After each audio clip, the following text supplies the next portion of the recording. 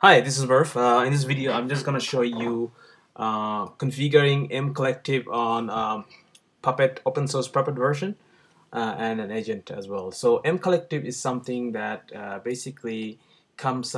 It's easy to install if you have the Puppet Enterprise Edition, but if you are using Puppet open source edition, it doesn't come pre-installed. So there is a module on the Puppet Forge that you can use to get it installed easily, and that is if you go to the forge.puppetlabs.com. If you go to this URL and you look for Mcollective, and you should find something called puppetlabs/mcollective module. Okay, once you go there, you can just install it using this command. So I did it already. I'm just going to show you what I did. Make this screen a little bigger.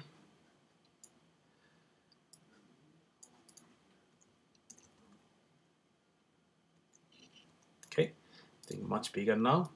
So the first thing you want to do is, say I have this Puppet master configured already with OpenSUSE Puppet.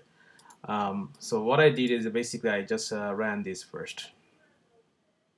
It's Puppet module install puppetlabs.mcollective.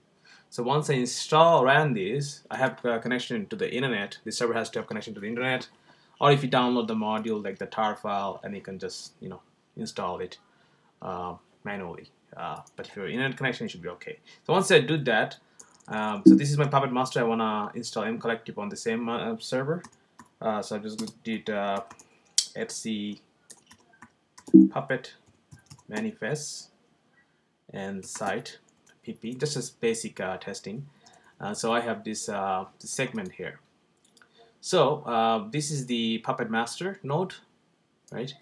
And it has a middleware true. Okay, so it's going to be a server, and the client also should also act as a client, and the middleware host is this itself, so which is the puppetmaster.local, which is this machine here, right? So if this machine, that's where my Puppet master. So once I did that, right, once I installed the module and I configured this segments here, which is explained here, it's very easy actually.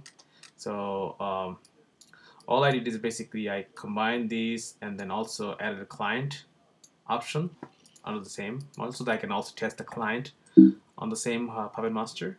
Did that, and once I did that, I did puppet agent.test, and that basically did all, like, install Mcollective and configured it automatically. So that's pretty easy actually. So as you see here, let me go back. So here you see I did puppet agent.t, that basically the run a puppet run, first puppet run, so that it went through all these options automatically. And once I did that, right, I could did mco ping, and it pinged my puppetmaster.local, right? So now let's try on a node, okay? So I have this puppet node here, which is this one. Select a node, client node, which is a Red Hat CentOS based. So it's just right now it doesn't have any mcollective or anything configured. So I'm just going to configure this right now. Just doing a puppet run.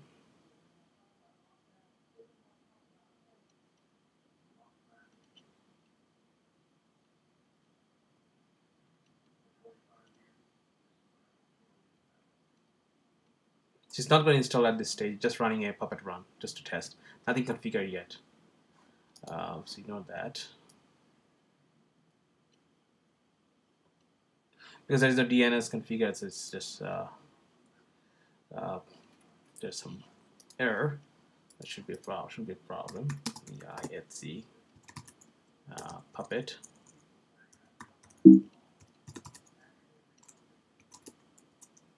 So let's define this test node here. Say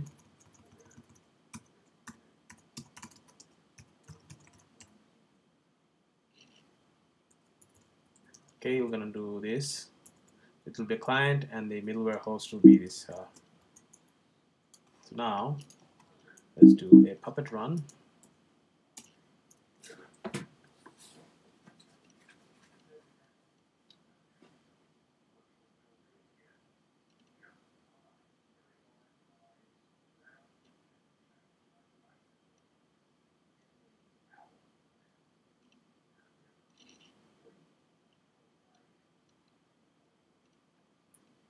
just gonna apply the configuration now. There you go. It's configuring Mcollective. There you go. Done. So now if I do a chat config list, you see that there's an Mcollective configure. So if I do mco ping, I should see node 1 now, right? So that's pretty handy. So this is how you can use Mcollective, and with Mcollective you can run kind of orchestrate a chain of configuration commands. Say you want to apply something, run a command to a group of Puppet nodes, then Mcollective can be used. If you go to the Puppet Forge, puppetlabs.com, right? If I search in Google,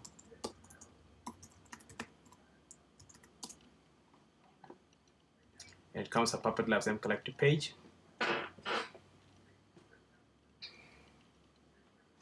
So you can learn more about Mcollective, what it does, and what can it do, right? And there is a screencaster as we're getting started.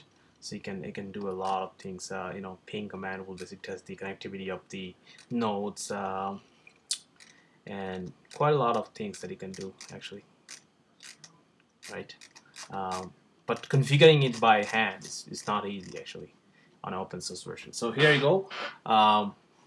Enjoy the video. If you like it, just click on like or subscribe the video for future videos. Thank you.